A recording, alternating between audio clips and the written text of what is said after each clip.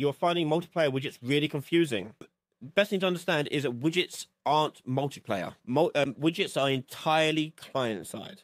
So, with that in mind, rethink the problem that you're encountering. Widgets are there just to represent information that exists elsewhere.